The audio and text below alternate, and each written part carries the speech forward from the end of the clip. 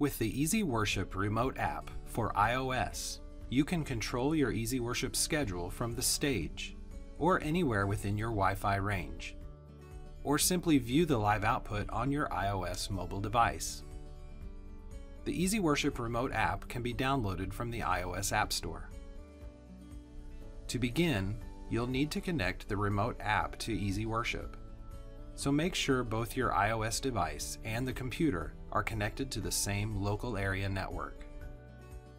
Open EasyWorship, and if you don't see the remote icon on the main toolbar, click the Edit menu, then Options, and go to Advanced on the left.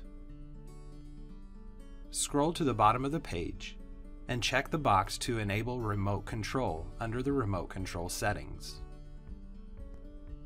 Make note of the computer name that appears so you know which computer to select from your mobile device. If you want to use a different computer name, select that field and change the name. Click OK. Now you'll see the remote icon on the main toolbar. If you see a red X in the center, click the icon and change the toggle button to say On. If you see a green dot, it's on and ready to be connected. Open the EasyWorship app on your mobile device and tap Settings. Then tap Server. Select the name of the computer you're connecting to. A message will appear that says Not Paired, waiting for your computer name to pair. Go back to the computer, and now you'll see a yellow triangle on the remote icon. Select it and click the Pair button next to the mobile device that's trying to connect. If it paired successfully, the entire remote icon should now be green, meaning you're connected to the mobile device. Click Remote to see the connection. By default, the mobile device will be locked, which means that you'll only be able to view the schedule and live output and won't have any control.